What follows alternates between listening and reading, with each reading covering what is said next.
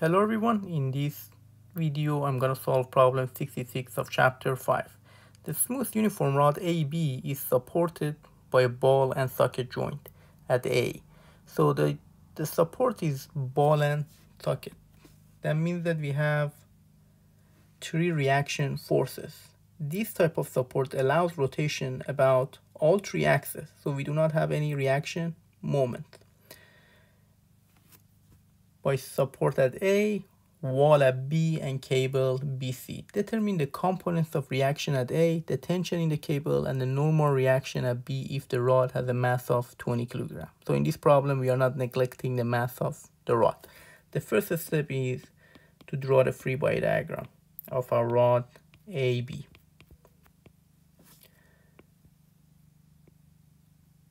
And include all the loads that are applied on our rod. So we have a tension here. I'm going to call it FBC. And then I have reaction forces at A. So I have reaction force going up AZ, AY, and AX. So you can see that I have assumed positive reaction forces. And at the end, if I get a negative value, that means that the direction that I assumed is incorrect. Another load that I have is the weight. I know the mass is 20 kg multiplied by 9.81. I will get 196.2 Newton. And also I have a normal force at B. Because the wall is on YZ plane, normal to the wall would be along X. So our force would be FB would be along X direction. So I'm going to write all my forces in Cartesian form so I can write my summation of forces and moment. So I have my force A, which would be AX, I, AYJ, and AZK. I do not have the magnitude, but I know their direction. Then I have the force of the weight, which would be in the negative Z direction, so negative 196.2 K, and force B would be in X direction. Again, I don't have the magnitude, but I have the direction.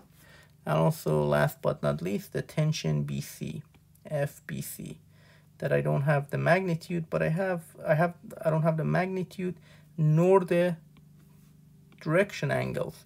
But I can find it based on the unit vector, UBC.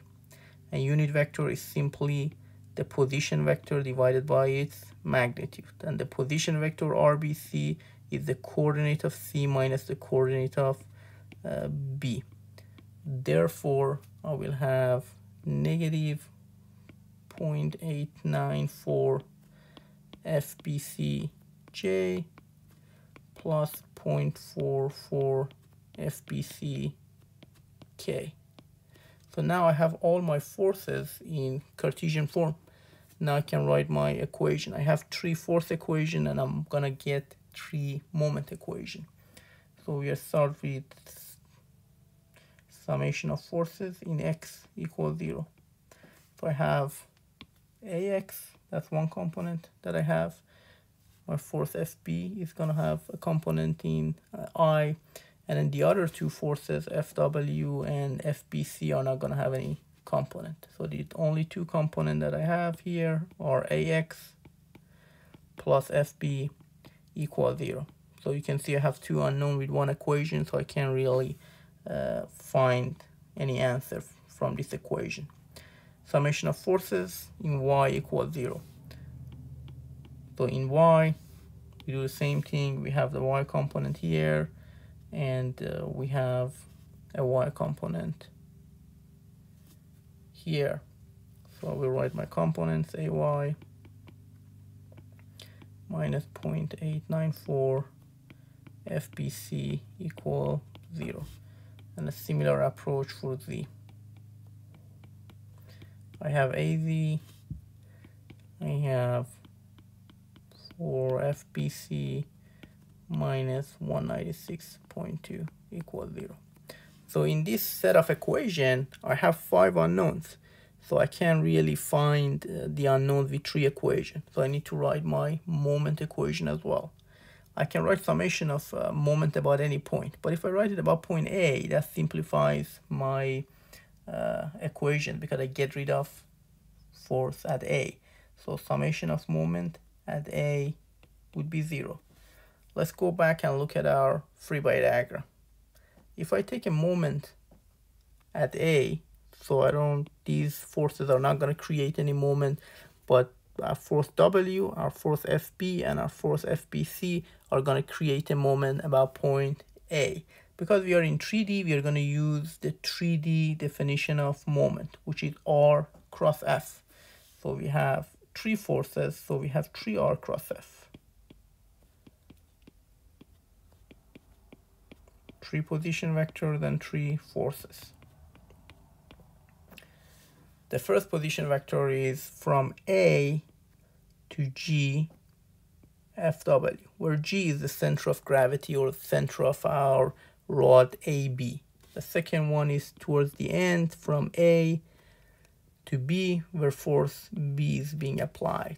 The second one is also A to B, where force BC is applied. And at the end we get 0. But because the 2 position vectors here are the same, I can simplify that and then say it R AG cross FW, which is just the force of the weight, plus I'm going to factor AB cross FB plus FBC equal 0. Here we have noticed we need to find 2 position vectors, AG and AB, to be able to solve our problem. If we go to the problem statement again, we need to find a position vector here. If I call this G or AG, another position vector from A to B, which would be R AB. I need these 2 position vector for my moment equation. So remember that for moment equation, we don't need to use any unit vector, and simply we are using position vector. So RAB would be negative 1.5i from A to B plus J plus 2K, the unit is meter. And RAG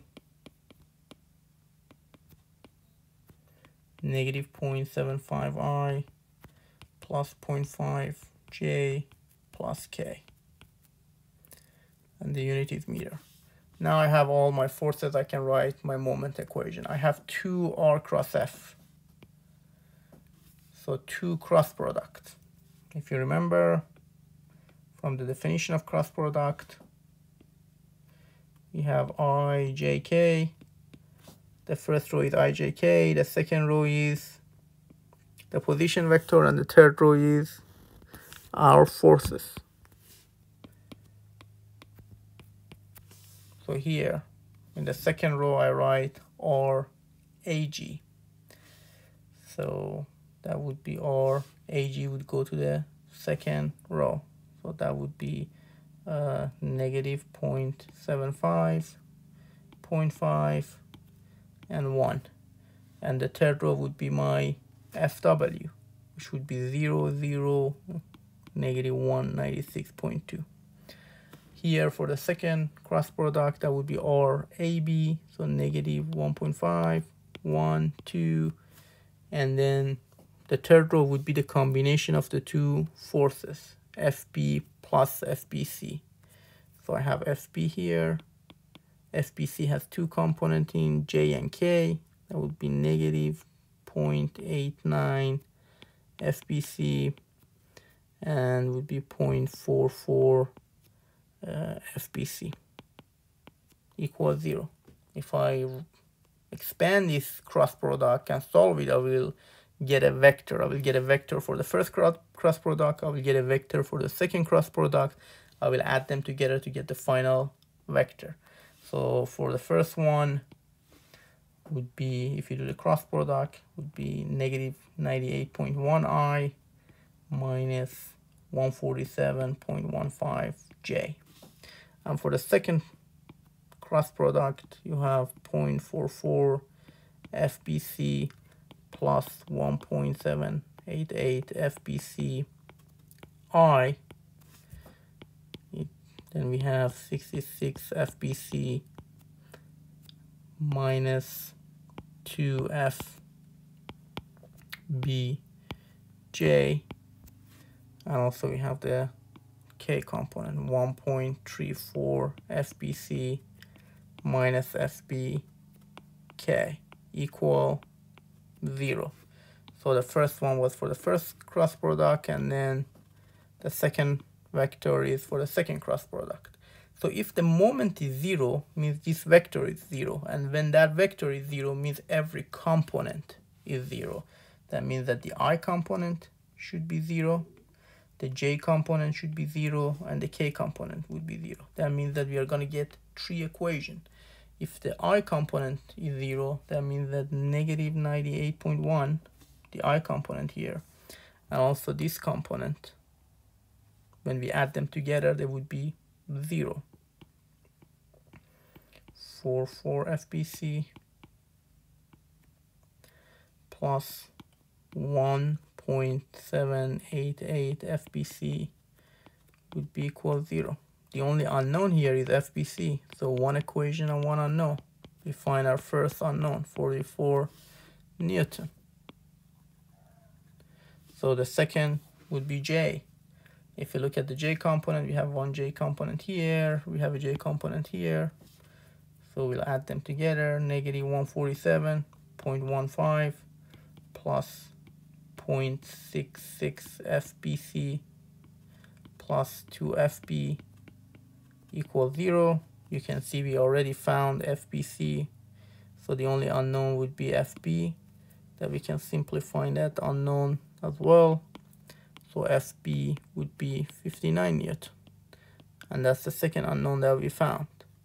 That's true that we have to write 6 equations, but we don't have to simultaneously solve 6 equations and 6 unknown. You can see from every equation we'll find one unknown. The third one would be K. That is not going to give us anything because we have 5 unknown, not 6 unknown. So one of the equation would be redundant, but I'm just going to write it here so you can see FBC minus FB equal 0. So we already found FB and FC, so it's not going to give us anything. So after we find FB and FBC, we need to go back to our fourth equation. So if we have FB here, AX is simply would be the opposite of FB, so negative 59 Newton. So that means that the direction that we assumed for X was incorrect. So AX is towards the negative X. So from the second equation, we can find AY because we have the value of FBC. We can find AY to be 39.2 Newton.